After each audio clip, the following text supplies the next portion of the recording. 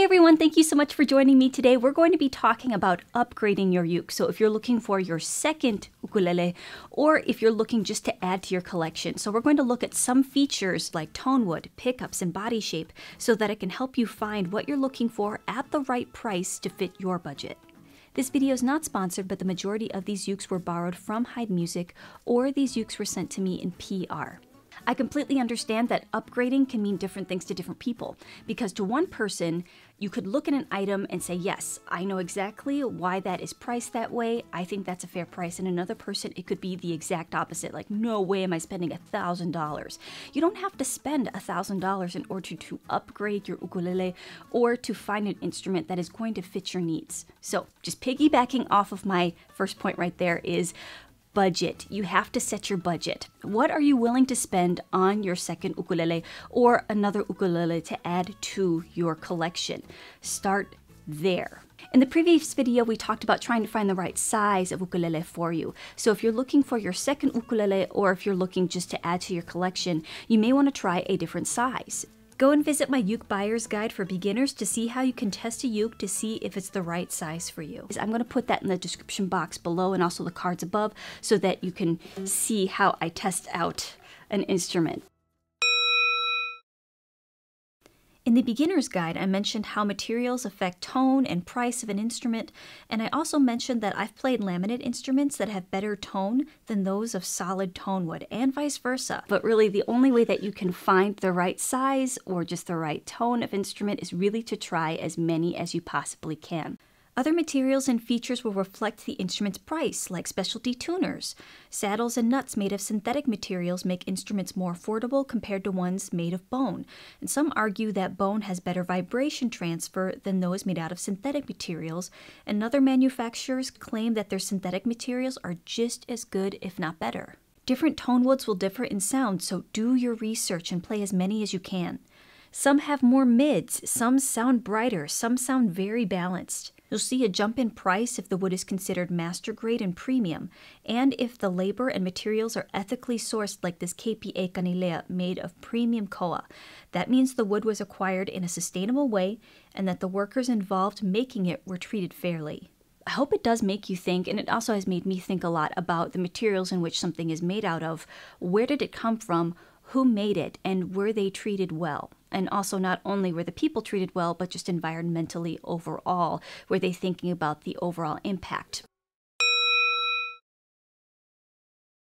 Hey, Editing Katie here, just wanted to mention something to you about brands. I think we are aware that just because something is from a reputable brand doesn't mean that it's going to be a product that is going to be right for us.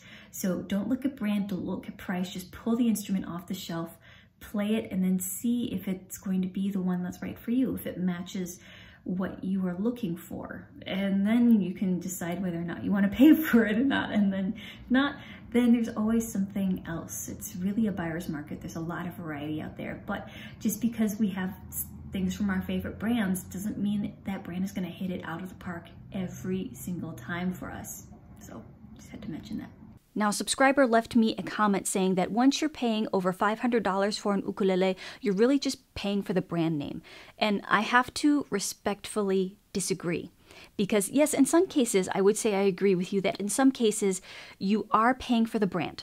You are paying extra for just the actual, clout of having something that has a reputation. That's not necessarily a bad thing, because they've been around for a while for a reason. They've sustained their brand and their reputation for a reason. It's because they have produced consistently well over time. But I have to argue it's more than just a brand name. It's craftsmanship, the process, the materials. Every design choice has a purpose, a function, and all of it takes time. And they should be paid a fair price for their time. I'll leave links to my interviews with master luthiers Bruce Petros and Joe Souza of Kanile'a, and you'll see why they're considered masters at their craft. I've never played anything like their ukes. Now let's talk about design features. Cutaways, they allow you to access the upper part of the fretboard comfortably. Now, can you reach the upper part of the fretboard with something that doesn't have a cutaway? Yes, you could. So you really should just play a bunch and just find out, like, yeah, I think that this one would be comfortable for me or not, because it's really player's choice. It really is player's preference. There is a debate, though, whether a cutaway or not actually takes away from the overall tone. Some people argue that because there's less surface area that it actually takes away from the overall tone of the instrument. And some people say no, that that's not necessarily the case. It doesn't matter that this piece is missing because most of the vibration transfer from the strings occurs here at the bridge and the saddle. And then that is what causes the top to move. The majority of the vibration occurs here and not here. Some people say it doesn't matter. Some people say it does. But I think it all depends upon the manufacturer, the tone wood, the bracing, the strings, the size of the ukulele. Those are all going to be contributing factors to the overall tone, cutaway or no cutaway. So really, again, you have to try as many as you possibly can and then figure out like, yeah, that's the one that I want, or no, that's not it. So you just have to consider that. I don't think it's just cutaway alone that is going to take away from the tone of an instrument. Now, many people that have been playing for a while, they would like to play at coffee shops or they would like to gig. You don't necessarily need a pickup. You could actually just mic it properly and you'd be just fine. But some people, they are looking for pickups. So we have to talk about the different kinds of pickups, and then maybe you can find the one that is going to fit your needs the best. So the first one is going to be a transducer pickup. Transducer pickups are said to have the most lifelike representation of an acoustic instrument's tone and are usually close to the soundboard and pick up the instrument's vibrations. So it's not being filtered through anything else, just very pure, but it also has a tendency to feed back. So that brings me to a piezo pickup. Piezo pickups, otherwise known as undersaddle pickups, are the most common type of acoustic pickup that sit under the bridge of the instrument and pick up the vibrations from the strings rather than the resonance of the body, and are generally pretty resistant to feedback. It may sound a little bit more synthetic or less authentic than what the other pickup would be able to offer you. There are microphone-paired acoustic pickups that feature a magnetic undersaddle or contact pickup paired with a microphone, which allows for more diverse sound capture. But that also brings me to two other categories. It brings me to active and passive pickups. Passive pickups don't boost the signal, hence the name passive, so you won't find a battery. These pickups usually have a warm and pure tone and are very versatile. This is great for smaller venues, but if you need to boost your signal, you may have to consider a preamp. You may have to buy something extra in order to boost that signal if you're playing at a larger venue. Now, active pickups require a power source, which is usually powered by a 9-volt battery or button batteries in most ukuleles. It boosts the signal, so there's a higher amount of signal output. You can also adjust the frequencies like the treble, the bass, or both from your instrument, and some people say that they don't sound as pure as the actual instrument acoustically.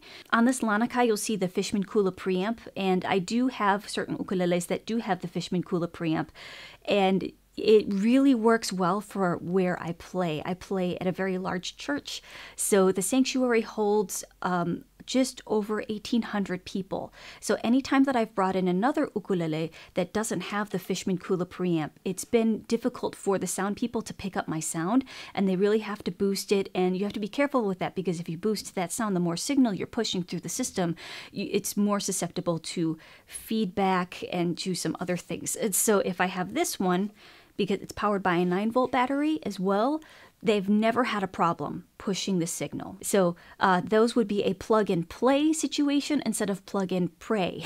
So you have to think about the venue in which you're playing. You have to think about what's going to be best for the situation, or just basically fit your needs the best.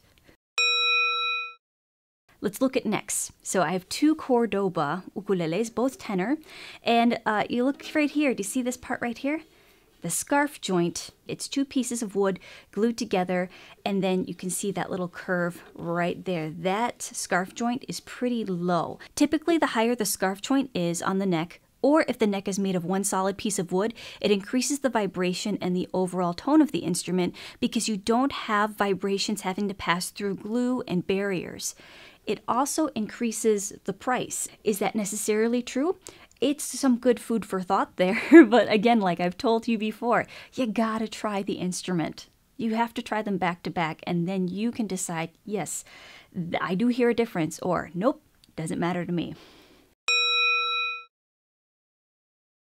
Slotted headstocks versus solid headstocks. Some believe that slotted headstocks are easier to tune, that they're smoother, there's less likelihood of them to jump in tuning, and some say that it's easier to change the strings on the slotted headstock, or some people actually prefer the solid headstock. I really don't mind either. I've changed strings on both. It's really not a deciding factor for me. Some people believe that the slotted headstock allows the strings to be more responsive because there's more tension across the strings because it lays over the nut at a sharper angle so that it'd be more responsive for finger picking. Some people believe that's a bunch of bologna salami. I think that what you need to do is, again, you need to play one and then actually decide whether a slotted headstock is going to be something that is right for you, or you just like the overall look of the slotted headstock. I think it's very, very pretty. Some slotted headstocks have the tendency to weigh down the headstock, so it might feel a little unbalanced. This does not. It's very well balanced. This headstock is very lightweight. Have I played other slotted headstocks where this is significantly heavier than this portion? Yes, I have. So really have to pick it up and try it and see if it's right for you.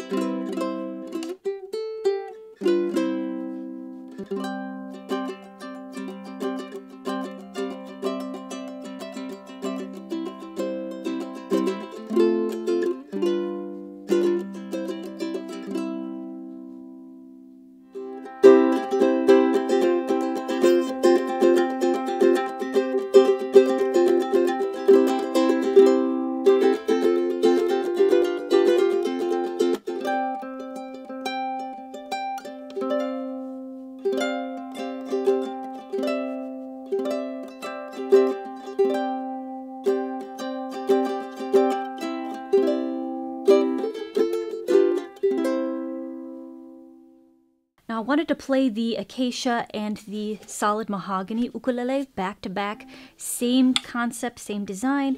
You're going to see a difference in price and also a difference in tone because they're different tone woods. So you let me know in the comments section below which one you preferred.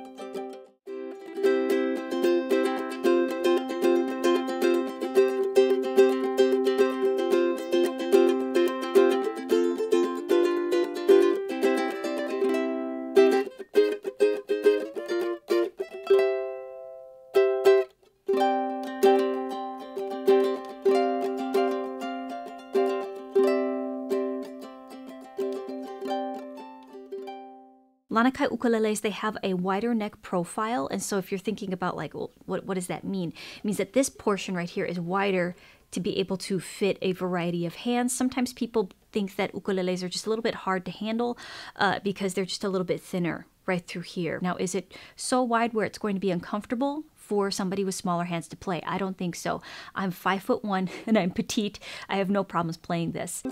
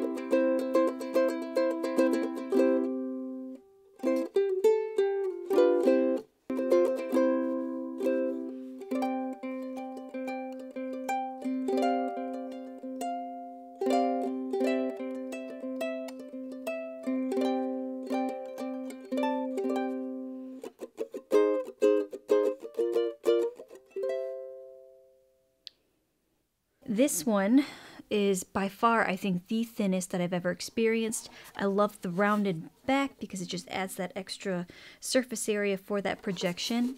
It's super lightweight, and it's really nice added touch that it has a little pickup in here with the button battery, strap buttons. It feels really, really comfortable to play. So if you're looking for something that's more so on the travel side, or just something just a little bit thinner that doesn't really compromise with sound, this one is a really good one. Also, the other thin one that I'm about to play for you, the Ohana thin ukulele, that's also a great one. That sustain is awesome.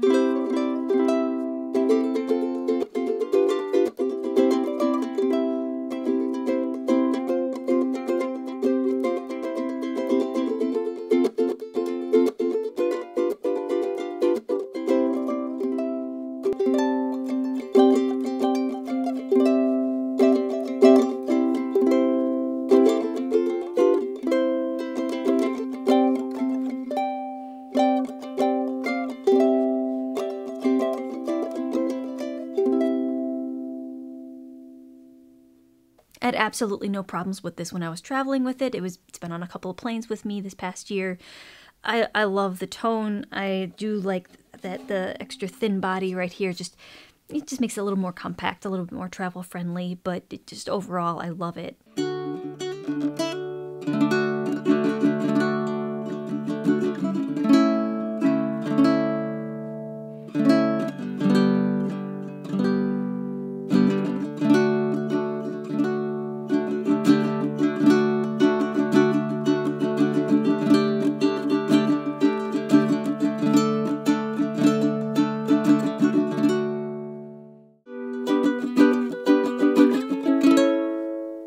And of course, with the baritone, you have more space between the frets. You are going to have to use different chord shapes and voicings. Well, the shapes might be similar to that of the ukulele, but they're going to be different names because they're tuned completely differently than a standard ukulele.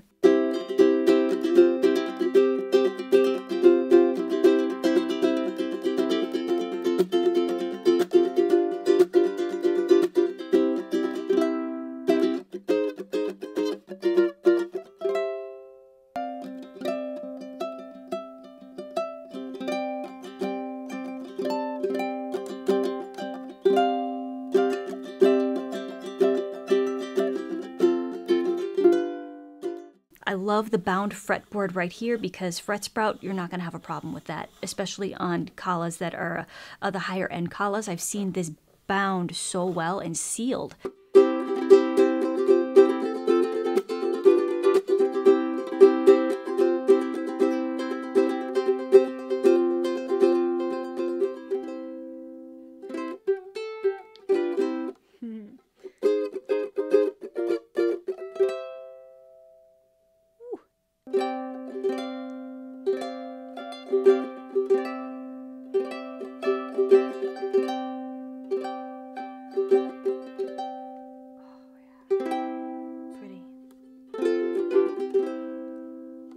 So let's get into some specialty models, just some out of the ordinary that I thought that would be really cool to show you. We have this Archtop model, and then you have this resonator.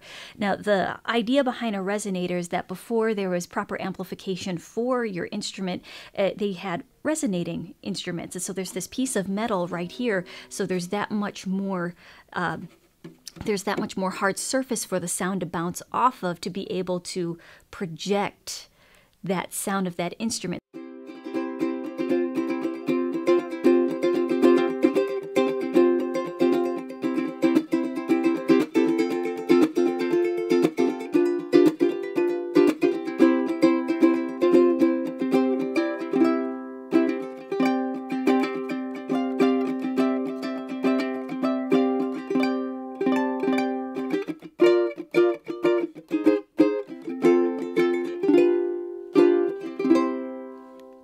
Let me know in the comment section below what you think of this instrument. What do you think of the tone? It's rather unique. It could be really nice if you're playing in an ensemble and you're looking to stand out just a little bit, or just round out the sonic spectrum, so to speak.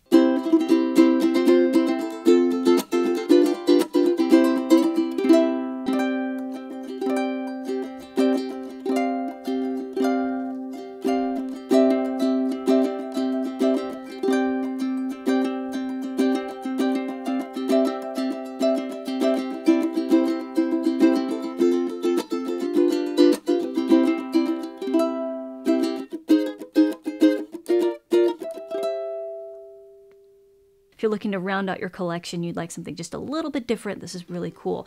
I do have to say that this portion right here of the neck does feel a little heavy, but it's not so uncomfortable and so unbalanced where it's uncomfortable to play. I thought it was very comfortable to play, very comfortable to control.